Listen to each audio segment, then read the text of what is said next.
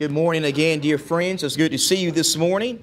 It's been a wonderful day of worship so far, and certainly am very thankful that we can be together as God's people to encourage each other and worship God in a way that pleases Him. As we continue in our two-part series today about the church, in this particular lesson, I want to talk with you about a clear distinction. Specifically, I want to talk with you about the clear distinction that the Bible makes concerning the actions of a local church and the actions of an individual Christian.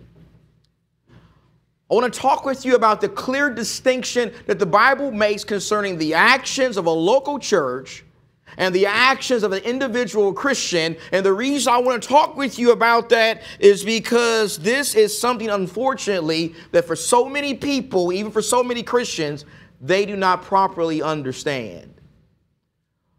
Unfortunately, for so many people, they fail to properly understand the clear distinction that the Bible makes concerning the actions of an individual and the actions of a group. And I got to tell you that is a puzzling thing to me, because usually we don't have a problem making this distinction when it comes to the things we talk about in our daily lives. For example, if I happened, and I would never do this in a million years, by the way, it's just a hypothetical situation. But if I happen to go out and rob someone for their money after church today, would it be accurate for someone to say that the whole Jeffries family did that? Would it be accurate to say that Gigi and Shawn Michael and Faith were also guilty of that? Would it be accurate for a newspaper article to read, Jeffries family robs Chandler resident? Would that be an accurate representation of what took place?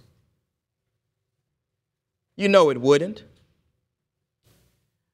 You know that even in our judicial system, there is an understanding that just because one particular member of a family is guilty of a crime, that doesn't mean that the whole family is guilty of the same crime. You understand this when it comes to our American justice system, don't you, brothers and sisters? Well, we understand that. And we also understand this when it comes to sports. You know, when Larry Fitzgerald, and for those of you who may not know, Larry Fitzgerald is a wide receiver for the Arizona Cardinals. And when Larry Fitzgerald gets inducted into the NFL Hall of Fame one day, that doesn't mean that every team he's played on for the last 15 years will be inducted into the Hall of Fame as well. We understand that when it comes to sports, there is a distinction to be made between what one does as an individual from what one does as a team. We understand this when it comes to football. And we understand it when it comes to basketball and baseball and soccer. And you know where else we understand it? We also understand it when it comes to academics. Think about it. If Jared or one of the Amalon kids or one of the Willie kids gets a scholarship to NAU or AU, that doesn't mean that their parents or their grandparents got that scholarship also, does it? That doesn't mean that their grandparents or their parents are also going to get a free ride to AU or NAU. We understand that there is a distinction that needs to be made between what an individual child does compared to what a family does or compared to what a group does. We understand that, don't we, brothers and sisters? We see that, don't we? I'm pretty sure you're intelligent enough to see that, right? In fact, I'm pretty sure that everybody here is intelligent enough to understand that. And if we can understand that when it comes to those everyday life examples, then we also should be able to understand it when it comes to this. We also should be able to understand it when it comes to the actions of a local church compared to the actions of an individual Christian. Again, unfortunately, for so many religious folks, they fail to understand that an individual Christian may do things independently from what a local church does. In other words, for so many people, they say, well, since the church is made up of Christians, that means that whatever the church does, the Christian does, and vice versa. You ever heard someone say that before? You ever heard a Christian say, well, you know what? I'm the church. I'm the church. Whenever I do something, that means the church did it also. You ever heard someone make that argument? Brothers and sisters, that argument is not well thought out. And it leads to some truly laughable consequences. It actually leads to some unauthorized things being done in the Lord's church. It actually leads to people making a mess of the will of Jesus for his church. That's the truth about the matter. And so now that we've laid our foundation this morning, by talking about what the church is and what the church is not, over the next few minutes, I want us to dig into this issue right here just a little deeper. This morning, I want to talk with you about the clear distinction that the Bible makes concerning the actions of a church and the actions of an individual Christian. I want to show you the numerous examples we have in the Bible where this distinction is clearly made by the Holy Spirit. And let's just begin with this right here. Let's just begin with the area of economics. In other words, let's begin with the area of money. Let's begin with the area of how one is to obtain money. You see, when it comes to an individual Christian has a right from God to go out into the world and make money to take care of their family. An individual Christian can go into business and they can work and they can make a profit. They can work for Southwest Airlines. They can work for Tom Campers. They can work for all kinds of different places as they choose, as long as that place is ethical and moral and does not violate the morality of the Scripture, right?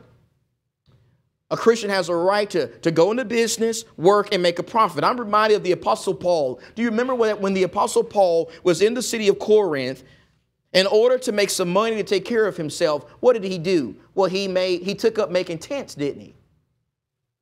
He actually teamed up with a Christian couple, Priscilla and Aquila. The three of them went into the tent making business.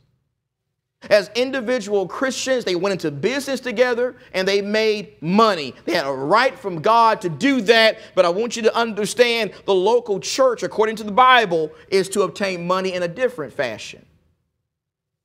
While an individual may go into business and may go out and make money for a profit, the local church is to obtain money through a collection that is taken up by the people of God on the first day of the week.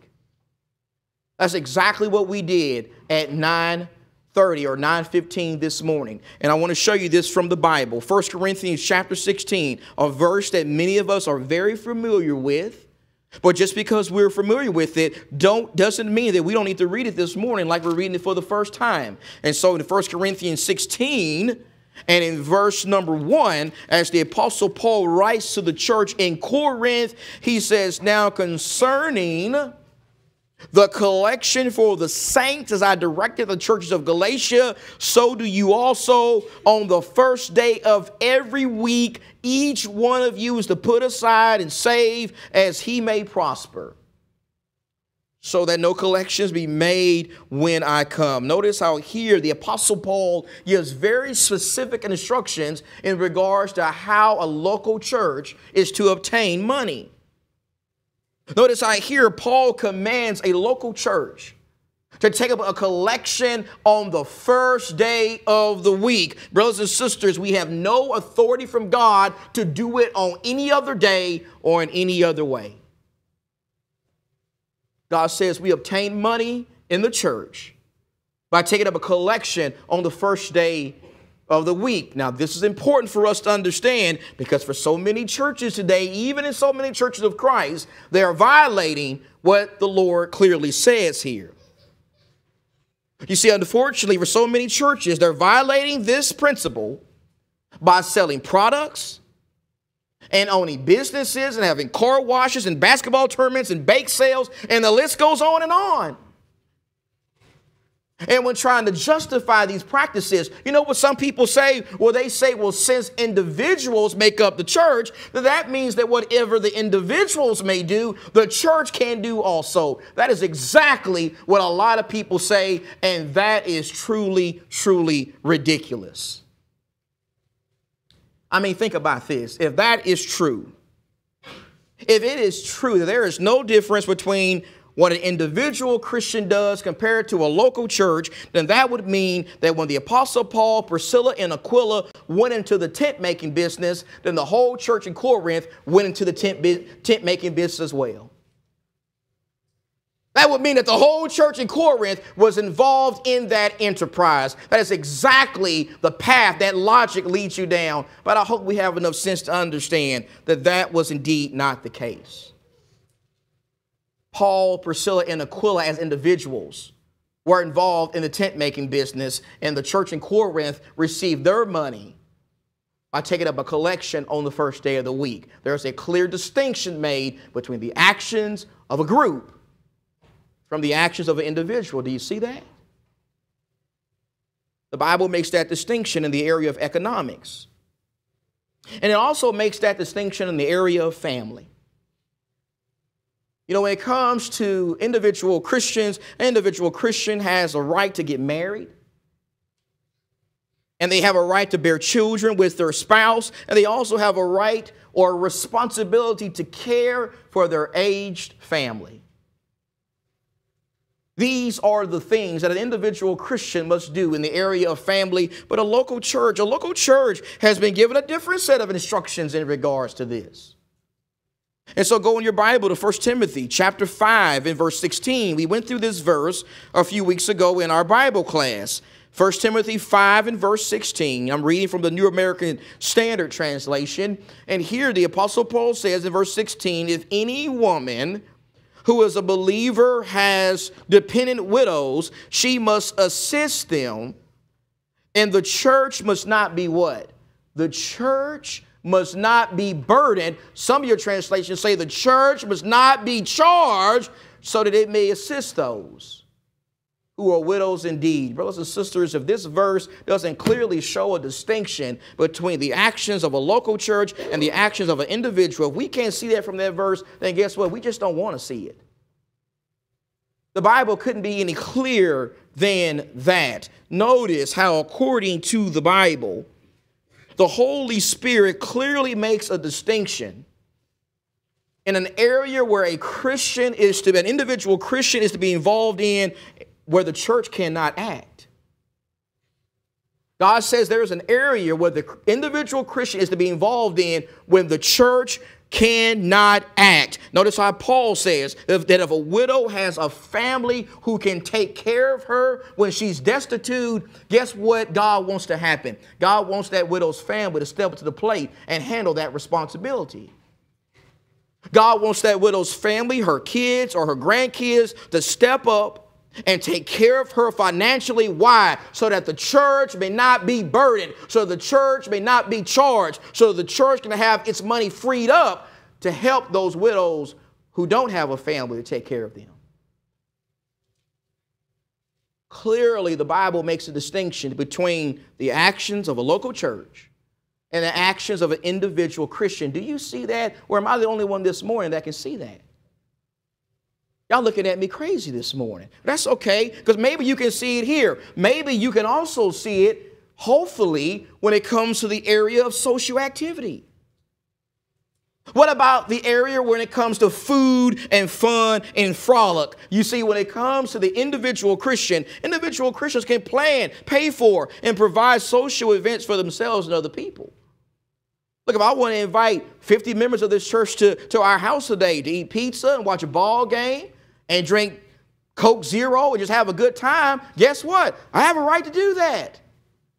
There's nothing wrong with that. We find the disciples of Jesus doing that kind of stuff in the Gospels, and we also find the early church in the book of Acts doing those kinds of things. Christians need to get together and spend time together in a social setting. as individual Christians, we have a right to plan and pay for and provide social events for ourselves and other people, but the local church has a different set of instructions when it comes to this.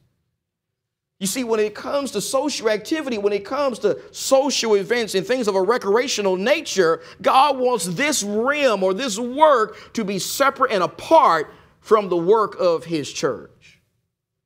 Someone says, well, where is that at in the Bible? Well, go into the book of 1 Corinthians. We go back to 1 Corinthians, and a lot of the answers to these questions are actually found in 1 Corinthians, because if there was one church who had a lot of issues in the first century, it was this church. They struggled to get this stuff just like a lot of churches struggle to get it today. In fact, when it came to the church at Corinth, they seemed to have a problem understanding how God does make a distinction between what they could do as a group and what God allows them to do as individuals. Here in 1 Corinthians 11, unfortunately, we learn that when it came to the church at Corinth, one of the things that they were guilty of is they were guilty of turning this meal right here into a common meal. They were guilty of turning it into a social feast. They had mixed up the work of an individual with the work of the church. And so listen to what Paul says in verse number 22 of 1 Corinthians 11. He says, what? I can almost imagine Paul's face when he's writing that. What?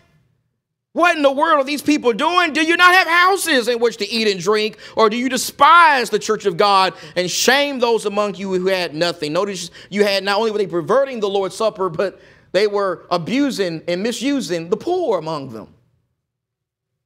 He says, what shall I say to you? Shall I praise you? And in this I will not praise you. With these words, Paul's expressing frustration. Because again, these Christians had mixed up the work of an individual and the work of the church.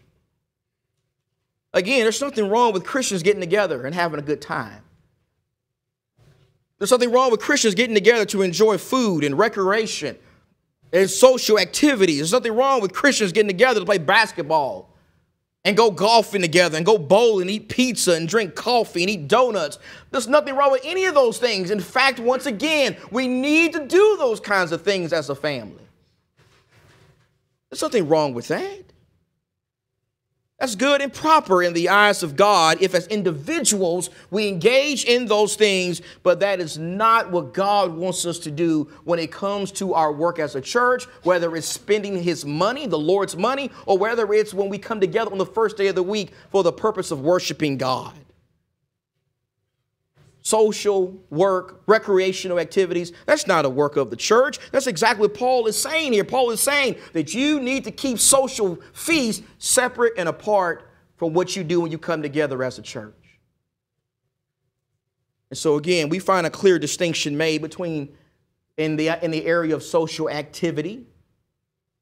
But someone says this. Someone says, well, Shawn, what about when it comes to helping the poor? What about when it comes to helping the needy? I mean, does the Bible also make a clear distinction when it comes to that? You better believe it does. You see, when it comes to individual Christians, as an individual Christian, Shawn Jeffries can use the money he earns as a preacher to help whoever I want to help. I can help my parents.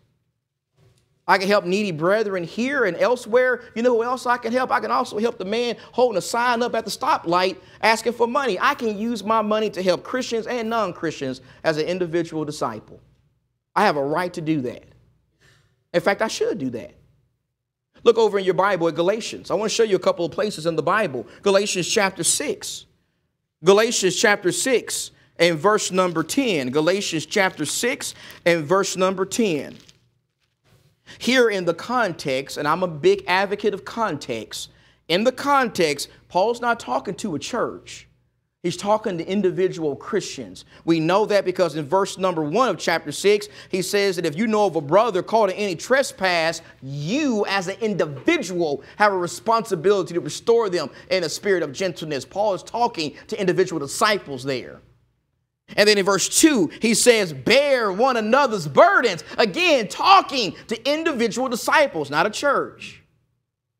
It's important to understand the context, because then verse number 10 makes more sense when he says, so then while we as individuals have opportunity, let us do good to all people, and especially to those who are of the household of faith. Notice how as an individual Christian, I have a responsibility to do good to all people.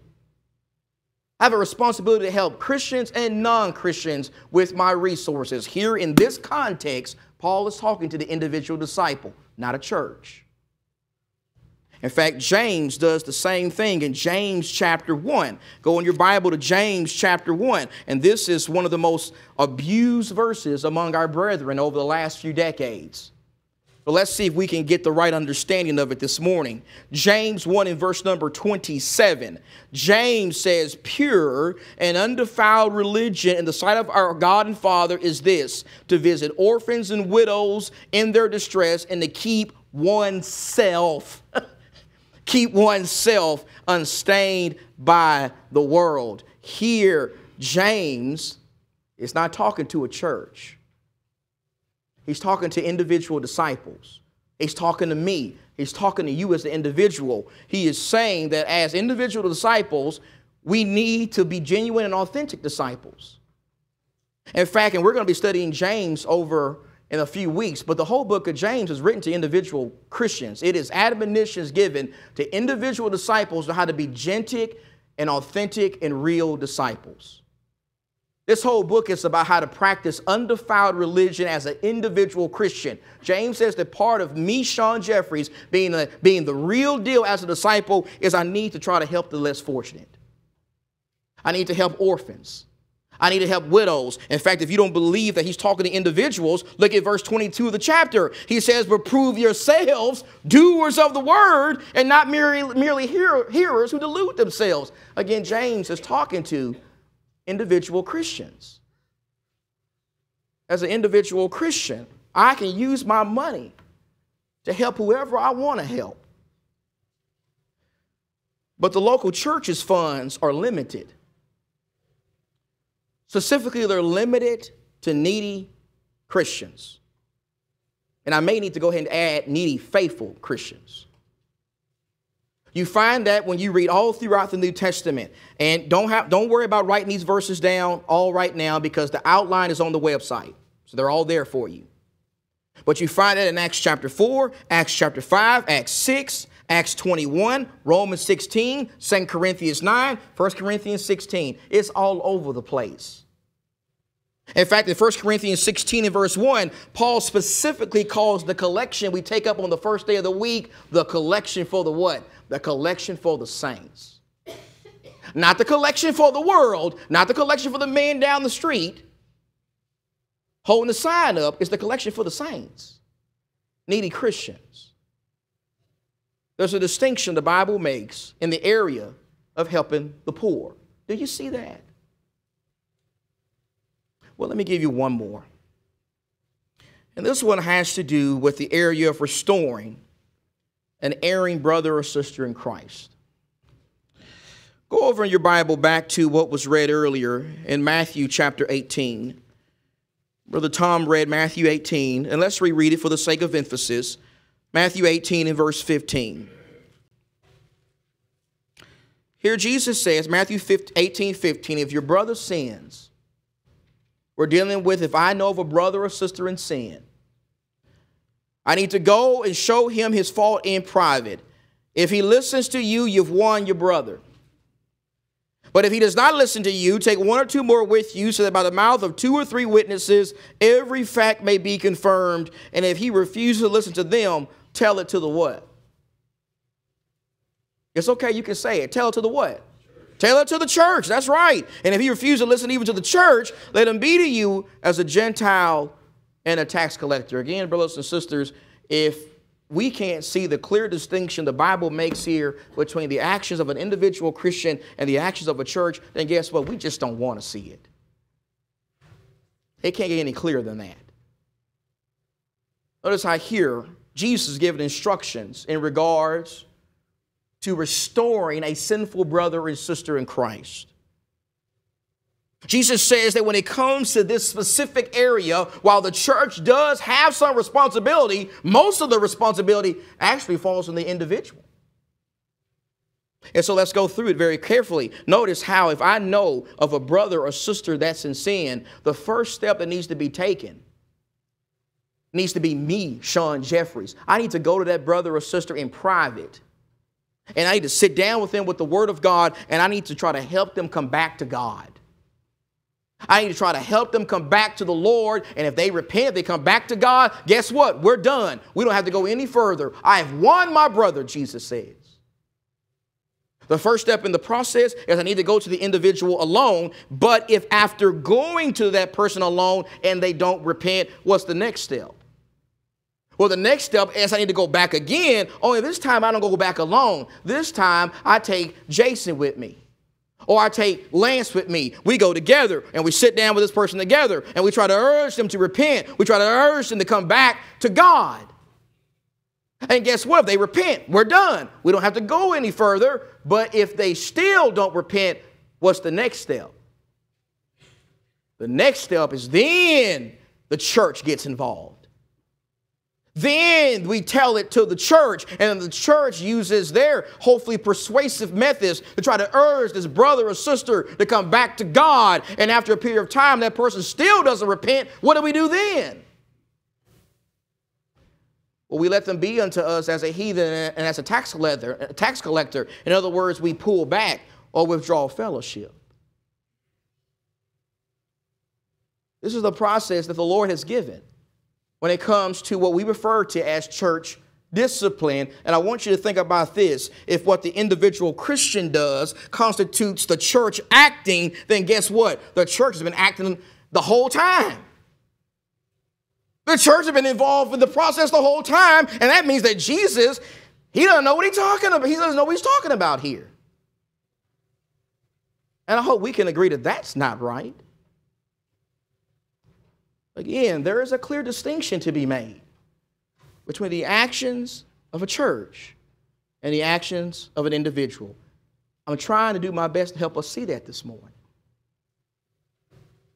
But someone may hear all this and they may say, okay, Shawn, what's the big deal?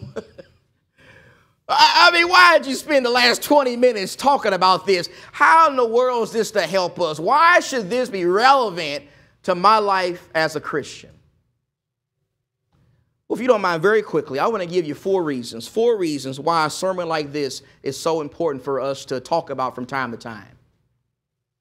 First, I think it's important that we pause and make sure we understand this from time to time, because understanding this issue will better help us understand who we are as Christians. It will help us better understand that no one person here this morning is the church. I'm not the church. You're not the church. Jason's not the church. Doug's not the church. Rick is not the church. No one person here is the church. And instead, we as individual members, we make up the church. That's what the Bible says. And someone says, show me that in the Bible. Well, I can show you that easily. I can show you that in 1 Corinthians 12.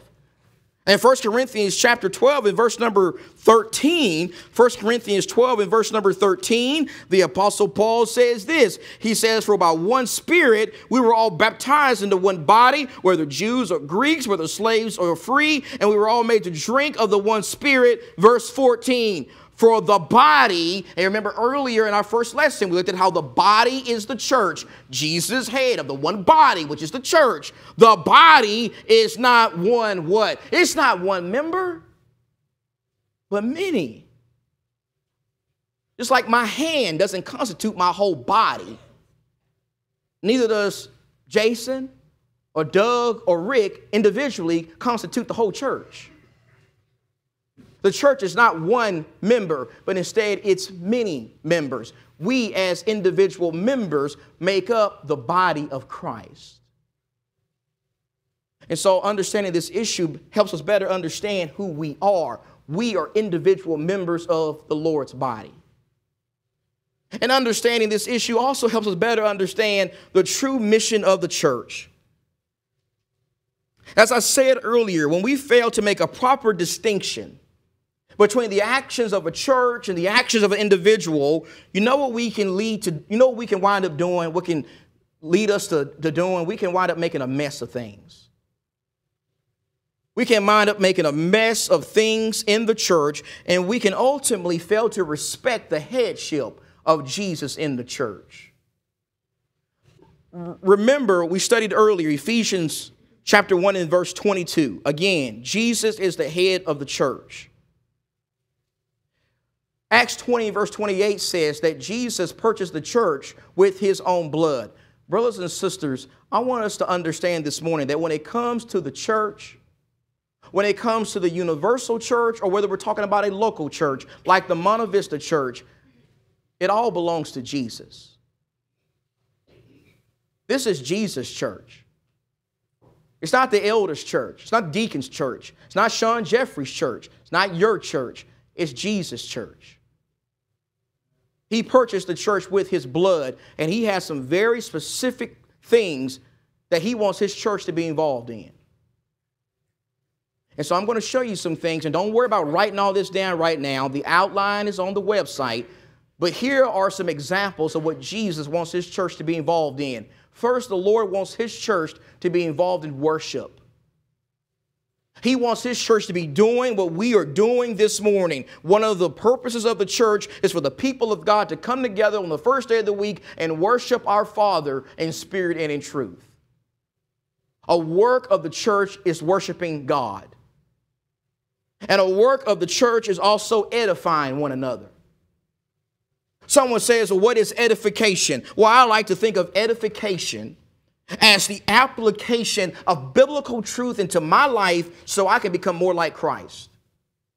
I like to think of edification as building up brothers and sisters in Christ. Again, that's what we've been doing today. A work of the church includes worship and it includes edification. In 1 Corinthians 14 and verse 26, Paul says that in everything we do, it needs to be for edification.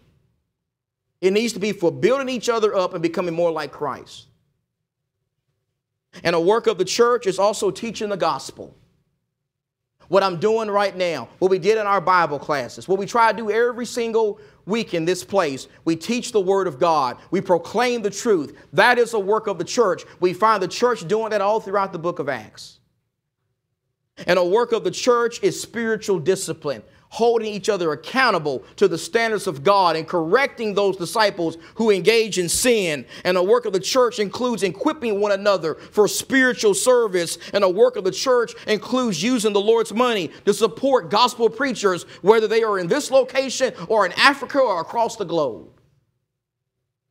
In fact, this church has several preachers that they support in this country and around the world, and that is certainly an authorized work. And the work of the church also includes helping needy, faithful Christians. As Brother Allen said this morning, when we sent money to the brethren in Africa, we were helping needy Christians who were destitute.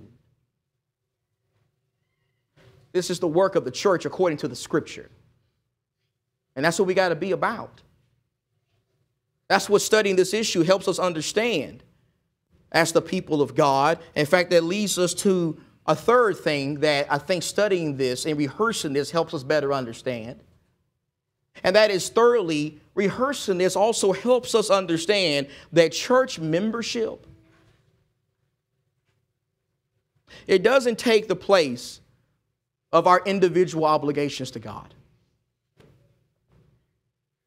In other words, just because I'm a member here of this congregation, just because I am part of a wonderful church that stands for the truth when it comes to worship, that doesn't mean that I don't have to do what John 4 and verse 24 says.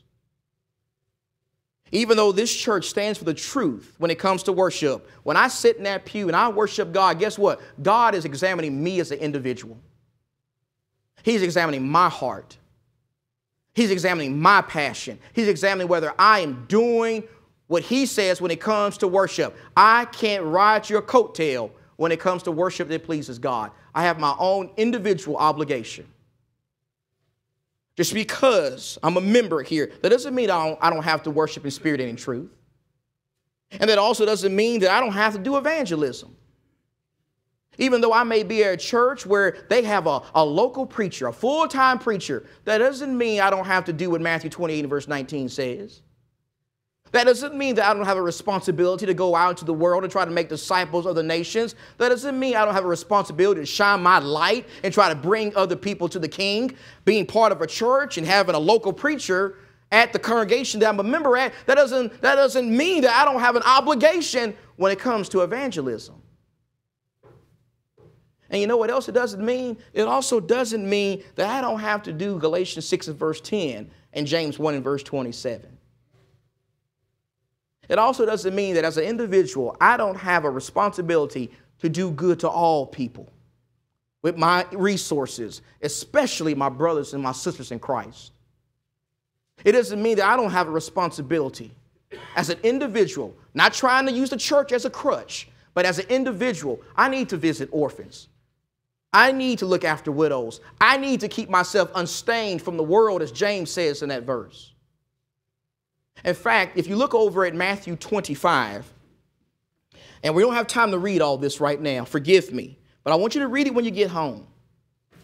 In Matthew chapter 25, if you remember, beginning with verse 31 and going through the rest of that chapter, Jesus describes the judgment day. He says on the judgment day, he's going to come back, and when he comes back, all the nations are going to be gathered before him, and he's going to separate them like a shepherd separates the sheep from the goats. Do you remember that? Now, it is interesting how when Jesus paints that scene, when we stand before him, it is interesting how in this text, the questions that he asks are not questions like, well, did you come to church every single Sunday? Don't get me wrong. We need to come to church every single Sunday. And he doesn't ask, well, did you come to every single Bible class?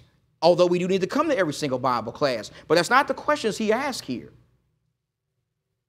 In Matthew 25, and beginning with verse 31, Jesus says on the judgment day, he's going to ask questions like, did you feed your brothers and sisters when they were hungry? Did you give them a drink when they were thirsty? Did you visit them when they were in prison? Did you let them in your home when they were destitute? Those are the kinds of questions that Jesus asked here in this judgment day scene. And brothers and sisters, here in this context, he's talking about when we stand before him as individuals. You see, when we stand before the Lord on the judgment day, although I wish I could, I'm not going to be able to stand with Jason. I'm not going to be able to stand with you. I'm not going to be able to stand with my wife or my kids. When I stand before the Lord on the judgment day, I'm not going to be standing with the Monte Vista Church of Christ. I'm going to be standing as Shawn Jeffries, individual disciple. I'm going to be standing before my Lord as an individual. And on that day, he's going to want to know, did you do your part as an individual? Did you help the poor? Did you look after your brothers and sisters in Christ? Were you a good steward of the things I blessed you with in your life? That's what the Lord's going to ask me as an individual disciple on the judgment day. And I need to be mindful of that. I need to understand that being a member of this church, that doesn't mean I don't have to do what these verses say about helping the poor as an individual. It's not going to be enough for me to stand before Jesus and say, well, Jesus, I put $100 in the collection plate every Sunday. That's not good enough. You had other responsibilities as a Christian and you failed. And then finally, being a member of a local church and understanding this issue is also important because I think it also reminds us of what the Lord wants to draw people unto him. If you remember, we talked earlier about how in so many churches today, they're trying to draw people to them in the wrong way. Have you noticed that?